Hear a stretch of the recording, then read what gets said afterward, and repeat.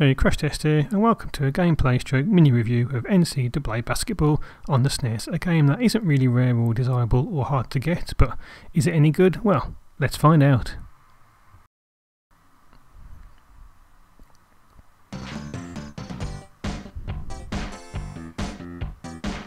Yeah, that's about it for the intro screen, which is pretty typical for most sports games, to be honest. You've got one player or two player exhibition, and then you've got the normal season, which takes you into March Madness with the Final Four.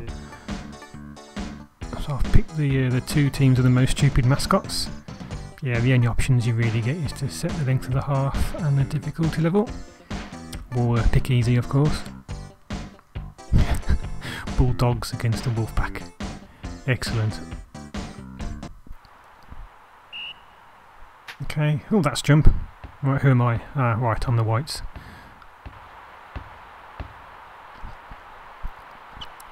So the first thing you'll realise is that, well, there's no crowd in this game, which is a bit of an oversight really.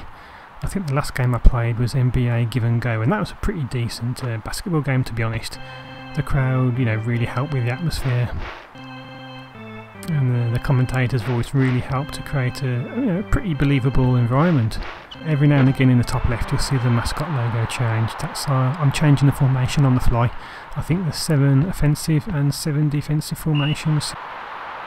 Backcourt violation, sounds painful. That's actually a good bonus for the game. You can just change things, you know, on the fly when you desire.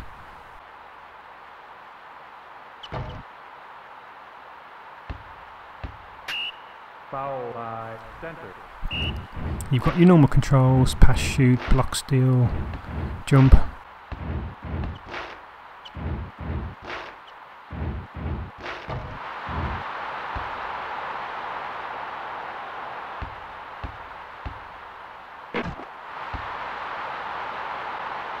I think there's 4 types of dunks where you can hang left or right, or one-handed or two-handed, but it generally does lack the razzmatazz of more familiar NBA games on the SNES. It is quite hard as well to score, so you will have to put a fair amount of practice in.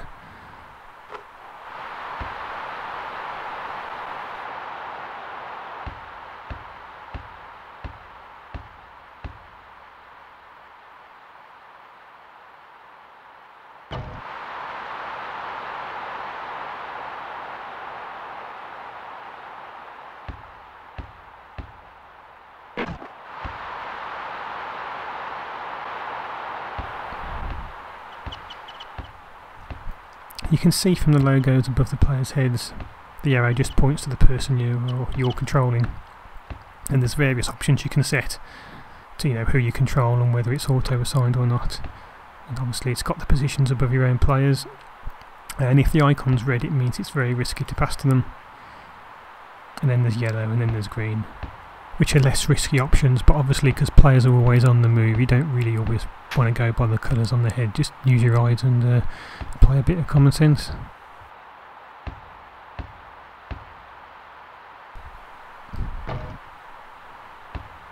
Rejected. Yeah, rejected. It is quite hard to manoeuvre yourself past the opposition, and again it's quite hard to block, so it might be worthwhile spending time to study the opposition's formation, set your team up accordingly, so at least you stand a greater chance of being able to block or steal the ball, or, you know, or just generally get in the way.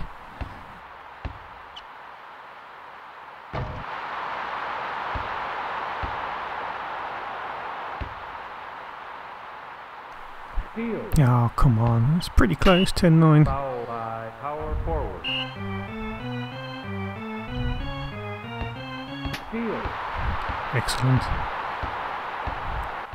I think if they made the court smaller and sped up the game and just put even a static crowd in and a few better sound effects, it could have been a half decent game. Added a bit more flamboyance in the dunking, then yeah, it could have been half decent. And made it slightly easier to score, as the computer demonstrates. Yeah, they do it really easy, but yeah, I struggle.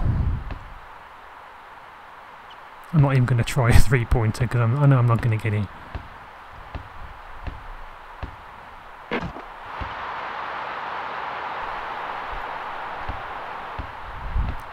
Overall, I'd rate this game a mediocre 5 out of 10.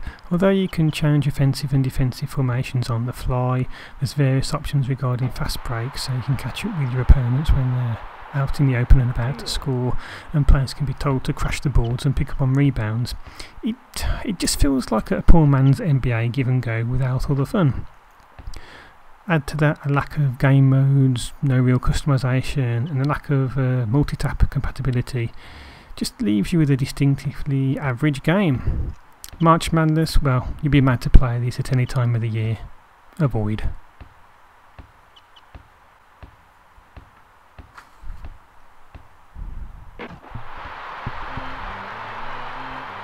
And it looks like I might actually win.